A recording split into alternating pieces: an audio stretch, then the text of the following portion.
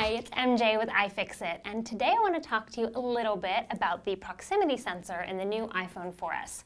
The iPhone is an amazing device that is stuffed to the gills with different sensors.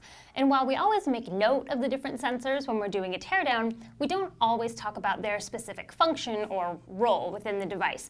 So we thought with the release of the 4S, we would highlight a specific sensor that doesn't get a whole lot of attention, the infrared LED proximity sensor.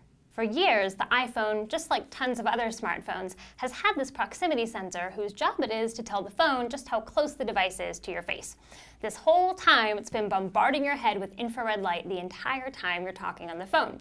Fortunately, infrared light is totally harmless, but I'm sure there are some people sitting around in tinfoil hats who might try to convince you otherwise. The infrared proximity sensor largely goes unnoticed, primarily because it's invisible to the naked eye.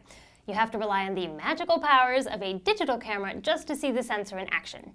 Even trickier, you can't use every digital camera because many high-end SLR cameras actually have IR filters built into them.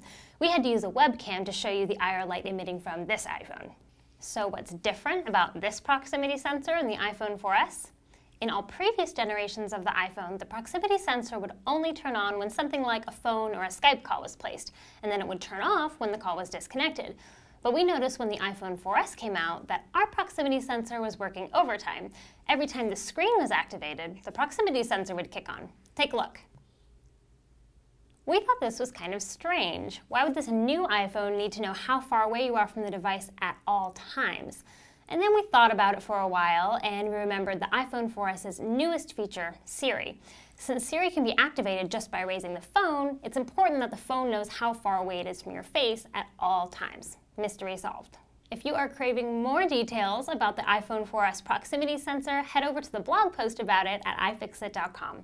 And if you want to stay up to date with all the latest teardowns and repair videos, you can subscribe to our YouTube channel, follow us on Twitter at twitter.com/iFixit, and like us on Facebook. Thanks for watching and happy repairing.